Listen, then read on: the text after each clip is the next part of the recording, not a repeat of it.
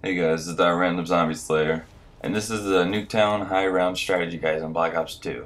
So the first thing that you want to go do is go buy the M14, which you really don't have to do that, but you just want to have it so that it's ready to go once you're out of pistol ammo.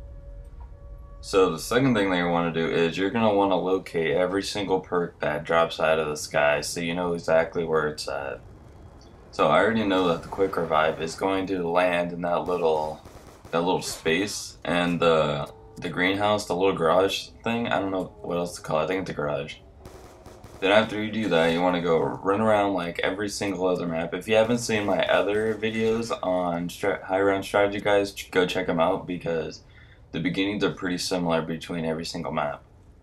But on this map, you pretty much just go around, shoot them in the leg 8 times, and then knife them to maximize your points to the fullest. And then right here, since I only have 8 bullets and there's 2 zombies, I have to knife 2 at a time. I mean, shoot 2 at a time. Okay, so on round 2, you're going to want to go run and buy quick revive, which my location was in the garage. Your location's probably not going to be the same, but just watch the nuke as it comes down. So pretty much just run around, find the zombies, shoot them once in the chest, and then knife them with the M14. Try to get as many points as you can, because hopefully you want to try to get Juggernaut as your second perk. So, because you want to have enough for whatever drops next. Unless it's Pack-a-Punch. If it's Pack-a-Punch second, then you really don't want to use Pack-a-Punch right away. So just run around, keep killing zombies. And Nuketown is one of the way, well, it's not that hard of a map, but it's a lot harder map. I'd say it's a little harder in farm simply because the perks don't like drop in the same order. Like farm, they just give you the perks. They don't like drop out of the sky and just hope for the best on what you get. But on Nuketown, pretty much, if you don't get Juggernaut on your second or third perk that drops, then you're pretty much screwed and you have to pretty much restart the game, which you don't have to restart the game, but if you're playing solo, you kind of need to, because if not, I tried doing it where Juggernaut was like the 4th perk that dropped, or yeah, it was 4th perk, and it didn't go very well. I only got to like round 9 because you pretty much need Juggernaut on this map, simply because of how crazy the training is.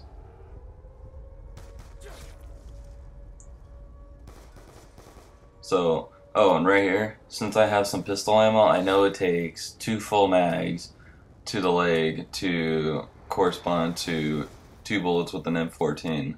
So pretty much, I'm just maximizing my points to the fullest by getting 160 points for the pistol ammo, and then another 130 for every kill. And then right here, I don't know what happened. I saw that I knifed him, and he just didn't die. So, whatever. Oh, and my second perk was Juggernaut. You guys didn't see the nuke drop because I cut that out, but the nuke did drop in the yellow house backyard. So you want to know wherever your nuke drops. So sometimes it could be in the greenhouse backyard, or the yellow house upstairs, or the yellow house backyard. And then since my next perk was Juggernaut, I had to go buy back quick revive, and now I'll get 3 hits to the chest, 3 hits to the chest knife, and now I have enough for Juggernaut. So we're already up and rolling by round 4 because Juggernaut is a much needed perk, and it'll be much easier to get them zombie killing going.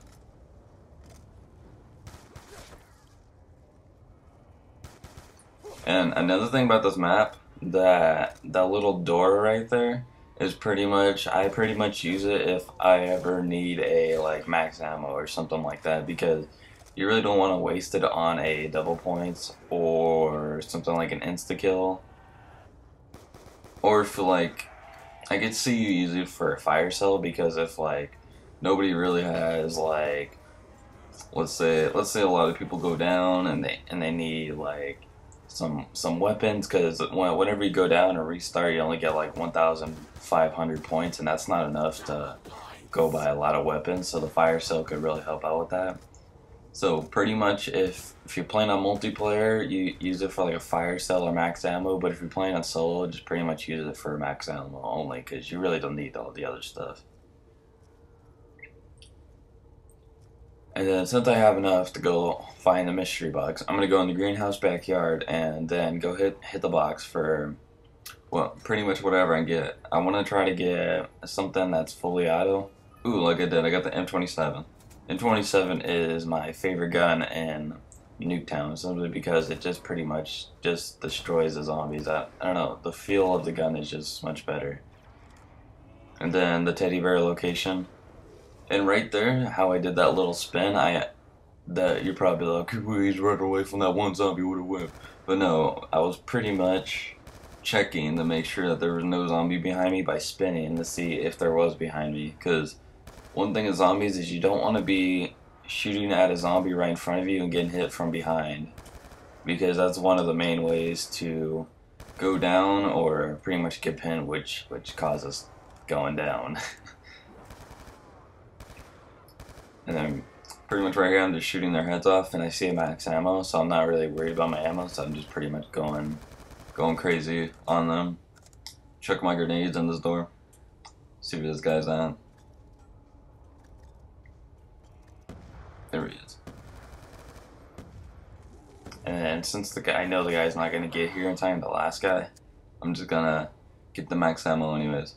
Pretty much Nuketown is just going with the flow of things, because nothing's guaranteed, nothing's predetermined. Well, it's predetermined, but nothing's like really guaranteed. There's no guarantee you're gonna get a jug right away. There's no guarantee you're gonna get like double tap right away, or you're on your third perk, or any of that. The only thing that's guaranteed is that quick revive is gonna drop first.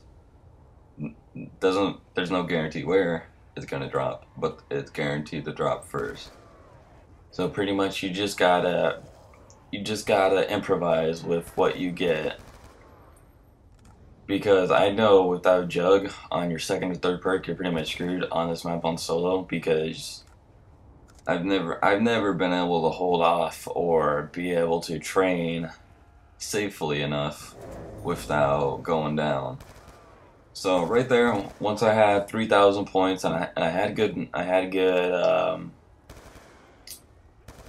good weapon from the mystery box. I got Jug, I got quick revive, I got pretty much what I need. So I need the stuff from the inside of the map. So once I had 3,000, I went to the inside and purchased that clear the debris.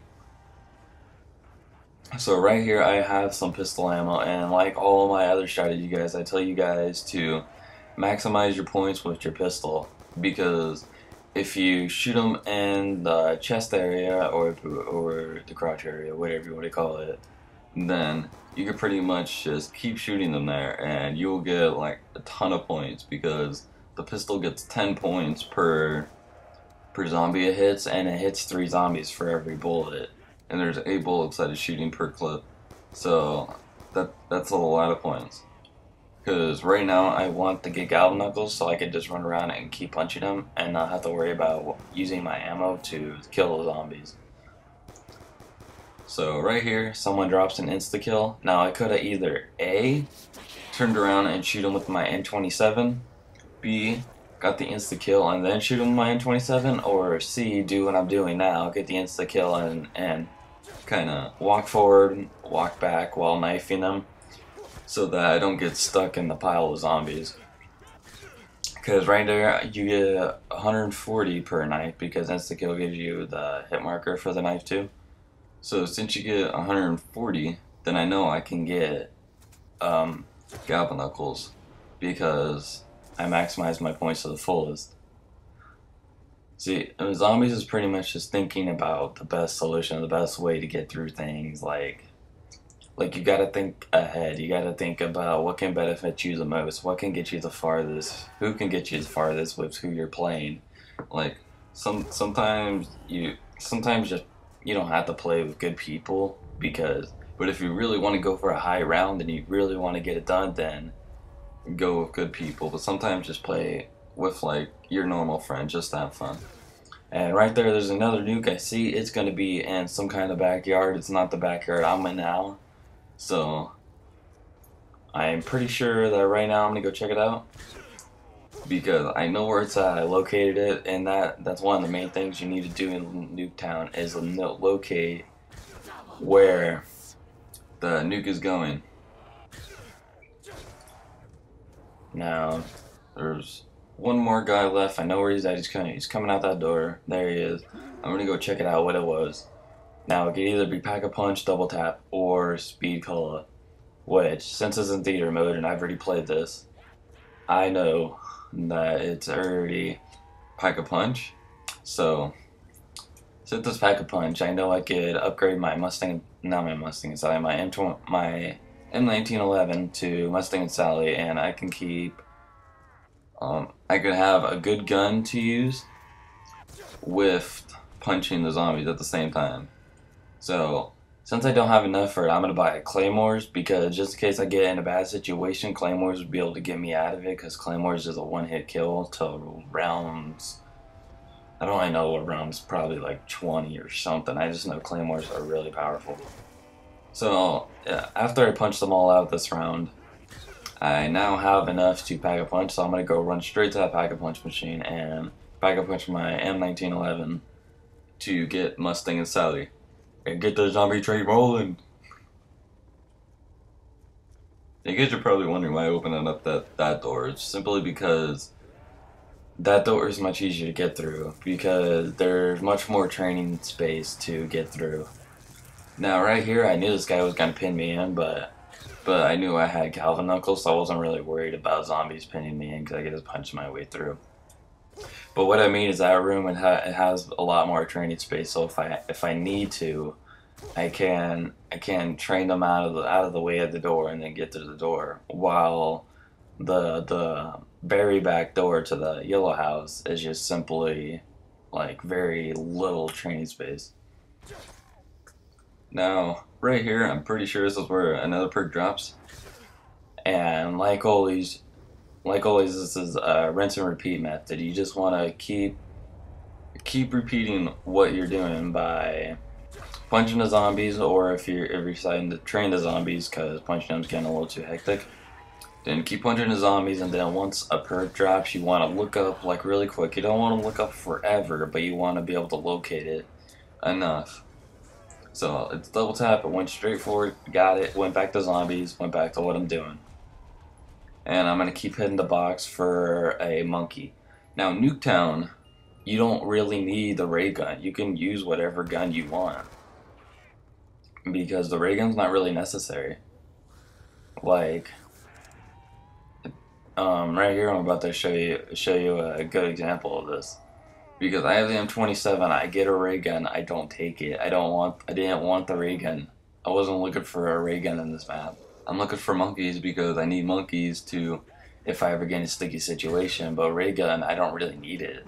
So I'd rather have the M27. And right here, the next round, I eventually get the monkeys, and I am good to go. I can just keep training, keep going. After I get sleight of hand, which is speed cola, I just call it sleight of hand just because pretty much is.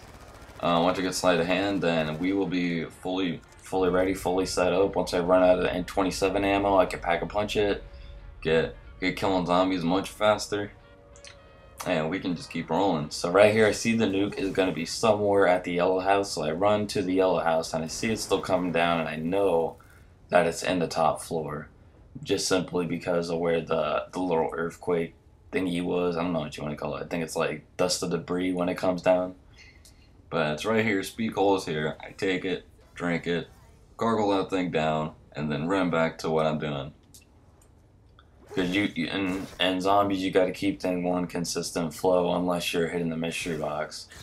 Because you just need to keep things going. Because once you stop in Nuketown, you're pretty much done. There's really nothing you can really do.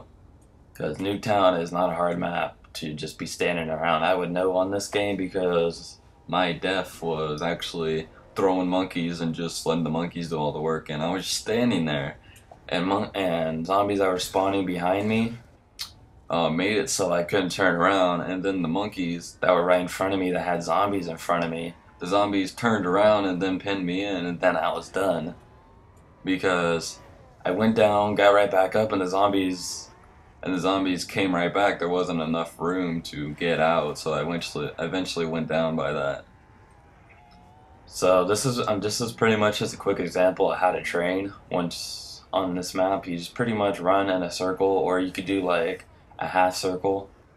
Which you don't know where a half circle is, pretty much how it is in the if you ever played Kino der Toten on the original Black Ops, it's pretty much burning the one side to the room to the next, to the one side of the room to the next. So what I mean is, like, let's take those trash cans and that bush right there. Run to this bush. Run to this side where the trash cans are at. And then you want to go wide to where that little destroyed piece right there to the right of me is at. Right here I get a nuke. And you're probably like, well, why didn't you get the nuke? Get the nuke, man, get it, it's right there, take it. But I'm just like, nope. Because I want the zombies to come in first. Because whenever you get a nuke, unless you're going for points, and then you want to wait till all the zombies are there. So, this has been the conclusion of my video. I hope you guys like it. It's Black Ops 2 Nuketown High Round Strategy Guide Zombies. And if you guys like that video, please make sure to smash that like button. Link in the description for my Facebook and Twitter. And if you guys want more zombie videos and tutorials and gameplays by me, then please subscribe. Tell your friends, tell your family, get them all involved in this shignick. And I will see you guys in the next video. Have a nice day.